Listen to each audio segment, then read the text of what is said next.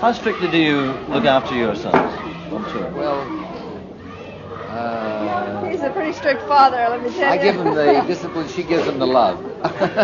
I spoil him, he straightens them out. Well, what do you think of all the success that they've had?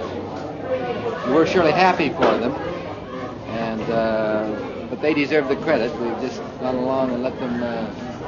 Don't you feel that they deserve the credit for it? They worked hard for a long time. I'm glad to see it happen. How have they been able to cope with all this money that they must have made? Well, I handle the investments, but I do it under good supervision. I have. Do you think it's bad, surely, for sons like Jimmy, who's 9, to be traveling around like this all the time? Well, he's surely getting a good education, and it hasn't hurt his personality.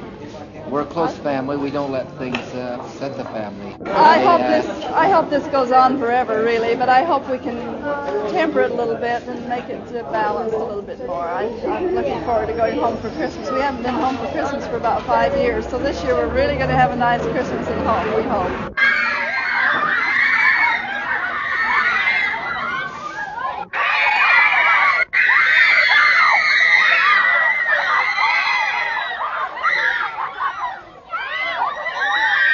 Hello, Jimmy. Are you singing tonight? Are you singing tonight? Oh, yeah. You are singing, yeah? How's the concert tour gone so far? Fantastic. Unbelievably well. Yeah. This is the first tour in Britain, isn't it? This is your sister Marie. Marie. Marie, are you performing as well tonight on stage? No. You're not. What about these rumours, Donny? Let me turn around to you, Donny. Okay. The rumours about your voice breaking up. How true is that? No, they took that a little too far. I just had a cold. You had That a one night, and Last night it was way up again, you know. Have you had any trouble with your voice at all? oh no, I've been through a voice change. That's all gone.